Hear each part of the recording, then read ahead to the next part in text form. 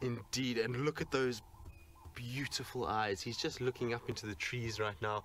I'm trying to see what he's staring at, but I can't actually. Oh, big yawn. Good morning, little one.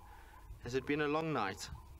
Now, I know Ali says I've got a bromance with Thamba, but how can you not have a bit of a love for a cat that looks like that? He is so pretty, and he just seems to have such a character about him. I always like his sort of intriguing look in the way that everything he has to analyze and has to see what it is. Now, Rusty's being naughty and trying to slide back down the bank, so there might be a little bit of a jerk on the car as there we go, that's better. So I just pulled the handbrake up to make sure. Now, he's watching actually some doves that are sitting directly above me. Are they doves or go away birds? No, they're doves that are sitting above me, and that's what he's busy looking at with those longing eyes, like, I want to go and chase you, but that tree is far too flimsy for me to get on. The doves are sitting on tiny little spindly branches, and so I don't think he's going to be able to get down there. Oh, and an itchy back as well. Now, I don't see any sign of Thandi. We came down into this area, and I don't think she's actually here. I think she's left him again to go off and do her thing, and he knows now it's just time to sit in this area. But isn't this cool? What an epic way to start the day. And a big yawn.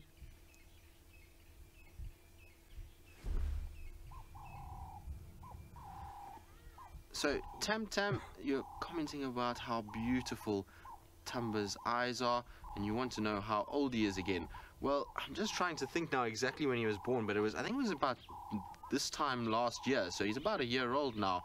I know some of you will be able to tell me exactly when he was born, but I've just drawn a blank. I think he was born in July, if I remember correctly. May have been a little bit after that, but I think July was when he was born, so just under a year old now. And are you going to show us your backside now? Okay, well, this is typical of a little young male leopard. So there we go, July is correct. So he's just under a year old, and for a year-old leopard, he is in perfect condition. He's not the biggest. Hosanna was actually, funny enough, bigger at a year-old. I think Hosanna was slightly taller than what Thamba is, but Thamba is very stocky in comparison. He's got these very wide sort of shoulders, and his forelegs are massive. He's got big feet, and it was funny because we were talking about it the other day when we were tracking him. One of the trackers here thought they were tracking Tingana because of the size of his feet. In soft sand, they are massive. They do look like a big male track, so he's got very large feet, which is always a sign that these animals will get a little bit bigger. Now, with young male leopards, everybody always says their young male leopard is the biggest and will be the biggest, and I don't think he's going to be as big as somebody like Anderson, but I definitely think he's going to be a very bulky leopard like Mvula and Tingana have both become. They're both quite wide, stocky animals, and I think that's exactly the direction that he's going to head. He reminds me so much of Thandi's first son, Wabayiza, very similar in the way that they are built, but Wabayiza had a slightly different look to him. He had a very dark black nose and looked a bit more like Mvula, but they were both also stocky, big, beautiful eyes, and both of them quite curious in nature.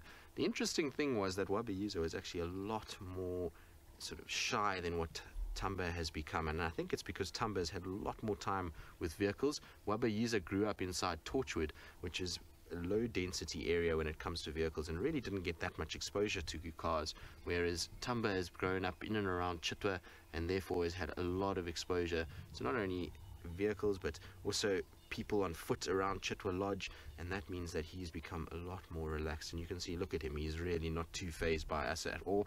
The fact that a young leopard has turned its back to us completely generally shows that he really isn't stressed by our presence at all, which is very cool to see. It's nice that we've got a leopard that is in that way. So hopefully this is going to be a leopard that's going to spend a lot of time around our area.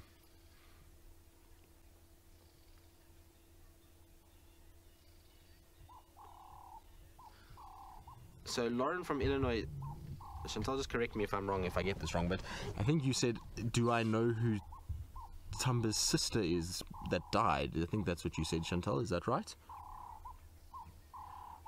Suspected dad. Oh, okay, sorry, I misheard that completely. I'm down in the dip here and it's a little bit scratchy, the comms that I get.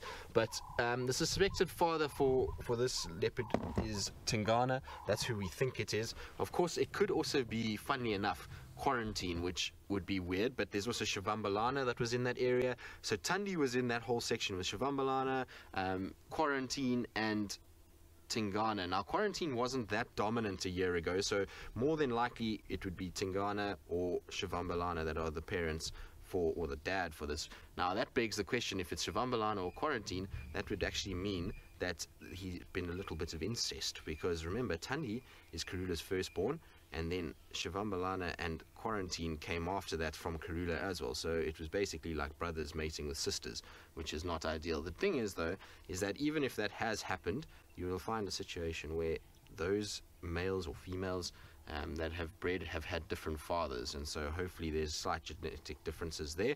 But it does happen from time to time where you will get a bit of incest or inbreeding. It just means that there wasn't a big male that pushed out that particular youngster, or the female has shifted so far from her natal territory that she's then being put in the lineup with other males that have come from her mother. So it is possible, but more than likely, more than anybody, I would imagine it's Tingana. He was the one that was seen mating very frequently with Thandi around the time that would work out for Thamba. So in my opinion, it would be Tingana. Now, I'm going to try and get a position that I don't have to look at Thamba's backside.